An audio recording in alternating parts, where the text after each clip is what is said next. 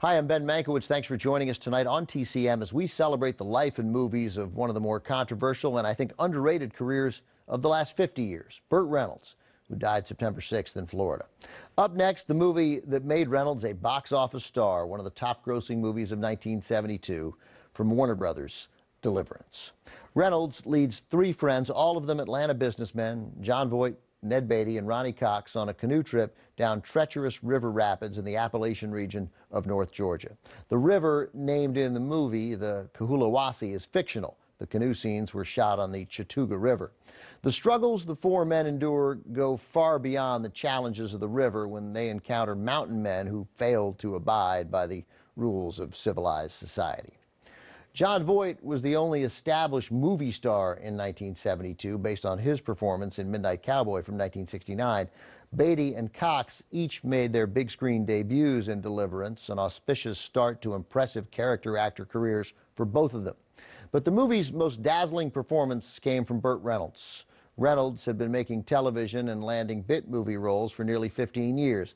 But his stint as a guest host for Johnny Carson on The Tonight Show piqued the curiosity of Deliverance director John Boorman.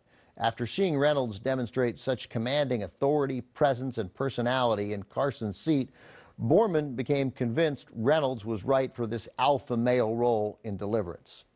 James Dickey wrote the screenplay based on his own best-selling novel. Dickey, who also has a cameo playing the sheriff at the end of the film, understandably felt proprietorial about the material, and on the set he always called the actors by the names of their characters.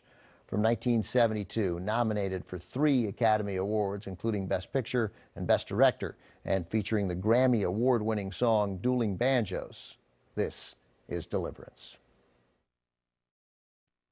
At various points during pre-production on Deliverance, 3 of the biggest names to emerge from the golden age of Hollywood were considered to star in Deliverance: Jimmy Stewart, Henry Fonda, and Marlon Brando.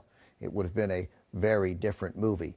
I'm just guessing, but if the stars had been in the movie together, I imagine Fonda in the Jon Voight role, Stewart in the Ronnie Cox part, with Brando in the Burt Reynolds role. Casting the Ned Beatty character with a classic Hollywood leading man would have posed a fascinating challenge. What a different movie that would have been. Anyway, according to Reynolds, the 3 classic heavyweights backed out when they learned they would have to endure the dangers of the Chattooga River rapids that doubled for the fictional river in the movie, the Cohahlowasi.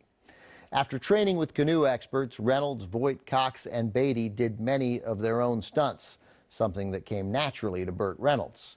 He was a former stuntman and played football in college at Florida or Florida State. I can't recall which. They're basically the same, right? Just trying to get you guys mad. He played at Florida State. Reynolds volunteered to do one of the most dangerous scenes in the film, going over a 90-foot waterfall, because using a dummy wasn't working. It looked too much like a dummy. Reynolds said he went over the waterfall as a 35-year-old daredevil in perfect shape. He said he was a 75-year-old man when he came out of the water. Reynolds sustained several injuries, and the strength of the water stripped him of his wetsuit and shot him 200 yards down the river. After being released from the hospital, Reynolds asked director John Boorman how the footage looked. Boorman replied, "Like a dummy going over a waterfall." Up next, Florida State's Burt Reynolds uses a football game to demonstrate the dignity of men behind bars.